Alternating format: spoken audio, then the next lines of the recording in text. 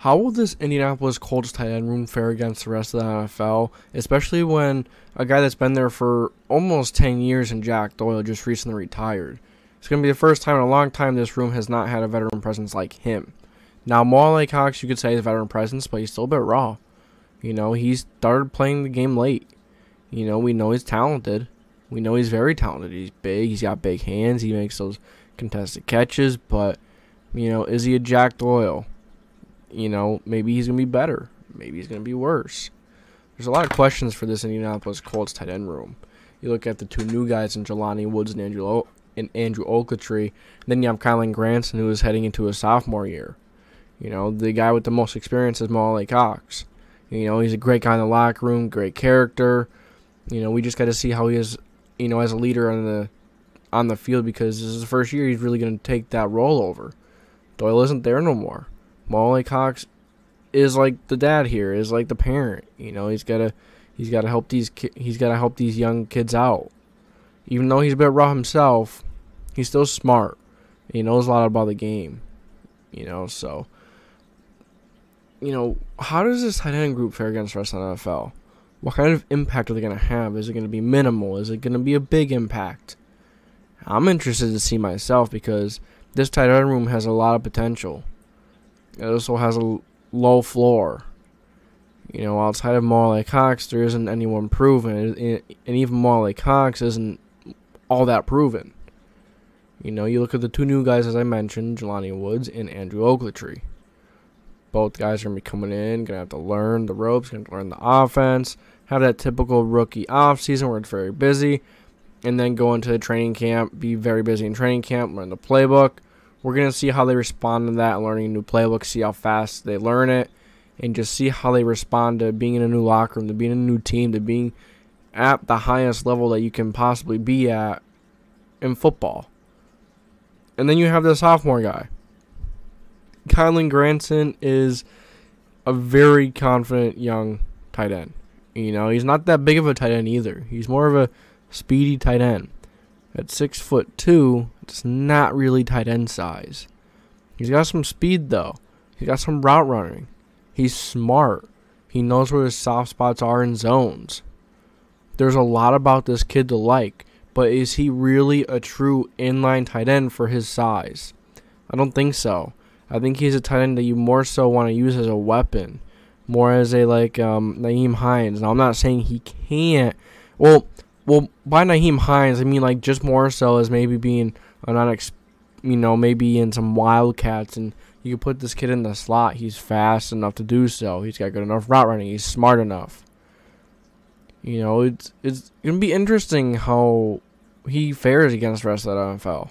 Like I said, he's fast, but he is small for an inline tight end. He's not really the typical size here, you know. But we've seen a lot of people, a lot of kids, a lot of tight ends beat the odds. So I'm rooting for the kid. I'm rooting for all these kids, all these dudes. All have great character. All work very hard, and you gotta respect it. That's what this whole team is. That's what Chris Bauer put together. And then, you know, you go back to Jelani Woods and Andrew Ogletree. Jelani Woods is a fast tight end as well. For how big he is fast. He's fast. Now, his catching ability is a little bit raw. It could definitely be worked on. But his route running is good. Speed is good. Hands, even though they're a bit raw, they're still very good. This kid is very good. This kid, the sky is the limit. When you go and you talk about tight ends that have the ceiling of maybe a Darren Waller, maybe, you know, yeah, they're big-time names, you know, Mark Andrews, Travis, Kittle. Maybe he doesn't pan out to be one of those guys. Maybe he doesn't pan out to be that great. But it's there. It's there for this kid. You know, he's very good. He's got all the traits that you want in your typical modern-day tight end. He can run block, too. He can do it all. He can do it all. Is this the next Dallas Clark, but better? I guess we'll see. With a guy like Matt Ryan, you know, it's going to be a lot easier for these young guys to learn and settle in. Compared to a guy like Carson Wentz, you know, yeah, he's a veteran, but He doesn't carry himself like a veteran. He doesn't carry himself like a QB1. He just doesn't have that oof to him that you want from your quarterback. He doesn't have that fire. He does have fire, but sometimes it rubs people the wrong way, and he just doesn't come off the right way. And when times get rough, true colors come out, and we've seen with Carson Wentz, the biggest moments in the biggest games, in the most crucial stretch of the season, the last 2 games, you couldn't beat a Raiders team. That's fair. Raiders are a solid team. They were a solid team going in that game. But the Jaguars, really? The Jaguars? Yeah. Matt Ryan's going to let that happen. He's not going to lose the last week to a Jaguars team that gets the #1 pick two years in a row, and then the Jaguars keeps him out of the playoffs. Matt Ryan's not going to let that kind of stuff happen. See, he's got fire. If he sees one of these guys doing something he doesn't like, if he sees that one of these guys could be doing something better, he's not going to hesitate to yell. He's not going to hesitate to yell at them, to get them going, to get them fired up, to make them want to get better. Be tough on them. Carson Wentz wasn't that. He's like, go get it next time. No. Matt Ryan is more constructive. Much better teacher. Much better veteran quarterback. Carries himself like a QB1. And these guys like Jelani Woods and Andrew Ogletree, even though they're raw in their ways, as Kylen Granson still is too, when you have a guy like Matt Ryan that knows the ropes, that has all the experience he has, the young guys feel it. The young guys benefit so much from it. So much. So I hope that these kids figure it out. I'm happy they have a quarterback like Matt Ryan and not Carson Wentz. I'm happy that they have a guy that carries himself as QB1. That's possibly going to be here 2 to 3 years, not just a one and done like the past 6 years. We have so many starting quarterbacks. Scott Polzine, we had, which was week 1 of that Andrew Luck season, had the shoulder injury. Thought he was going to be back mid-year, never came back. So Jacoby started the rest of the year after week 1. Polzine throws 2 pick sixes to the Rams. Yeah, tough. Then you have Phillip Rivers. You have Carson Wentz. And, you went to Andrew Luck, back to Jacoby Brissett when Luck came back that year, started 1-5, all that, to Jacoby Brissett having to take over 2 weeks after Andrew Luck retires before the 2020 NFL season, something like that. I believe it's 2020 was Phillip Rivers' year, I believe. So 2019, Jacoby Brissett, 2 weeks before the season, has to take over, and really, it was tough for him too, because the expectations for this Colts team were Super Bowl. They were Super Bowl contenders with Andrew Luck coming back that year. And when you have a guy like Andrew Luck that contains himself the way he does, smart, has that fire of QB1, even though you didn't see him much, he did yell at guys. He did construct them. He carried himself as a QB1.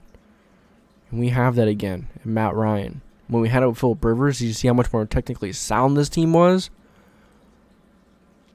When you have a veteran like that, the team is technically sound. They don't do this. They don't mess up the simple things as we did last year over and over and over again. Quarterback is the most important position on an NFL team. If you don't have the quarterback right, you have to have everything else damn near perfect. And if you don't, you're not going anywhere. You're not making it past the wild card. You need to have a game changer back there, under center, calling the plays, making the throws that you need to win games. So, I thank you guys for tuning in to the JDW Sports Talk Show, where every fan is welcome. Let me know what you guys think about this tight end room. I know I went on a rant on quarterbacks there, but it was a needed rant.